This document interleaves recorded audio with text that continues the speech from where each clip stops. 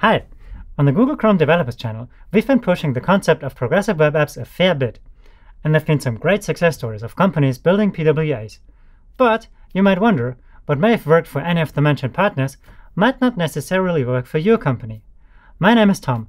I'm a developer advocate for the web team at Google.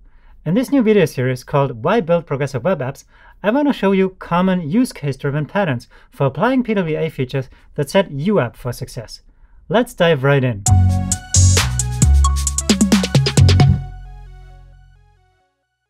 You've maybe seen or even used a comparison site in the past. For example, to find out what is the cheapest internet provider, or to get the best hotel offer for your next vacation. Many of these comparison sites rely on commission-based affiliate marketing. When you click out to a third-party vendor and end up converting, the referring comparison site earns a small fee. In consequence, such sites want you to click through to the best offer, and under no circumstances do they want to risk losing a click out. Many sessions with comparison sites happen on the go, say when you commute to work in a bus or train. And while in the majority of cases you might be connected, there are definitely situations where you lose that connection, either in a tunnel or during situations where your signal strength drops to just 1 or 2 bars and you end up being de facto offline.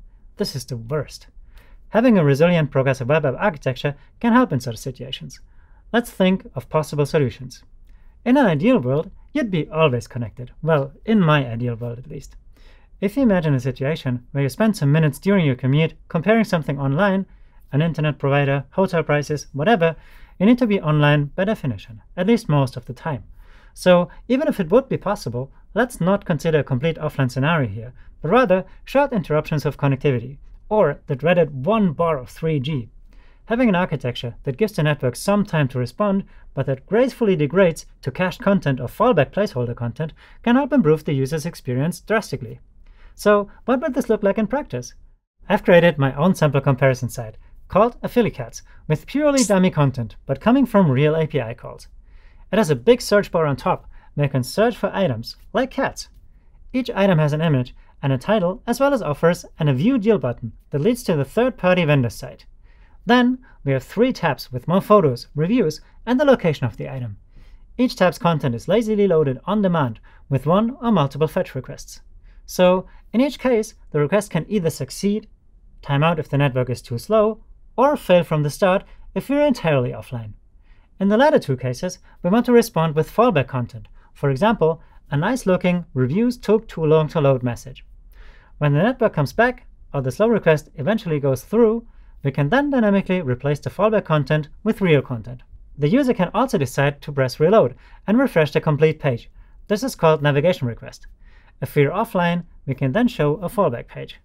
Finally, let's see how we can make sure not to lose the click out. What happens if the user clicks on the View Deal button when they're offline? Notice how most of the page is disabled, but the money-making button is still active. A pre-cached forwarding page opens that waits for the connection to come back, to then eventually still realize the click out. If you want to play with this app yourself or read the source code, please find a link to the Affiliates app in the description of this video.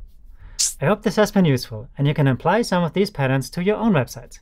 Thanks for watching, and see you for the next episode of Why Build Progressive Web Apps, where we will look at push notifications.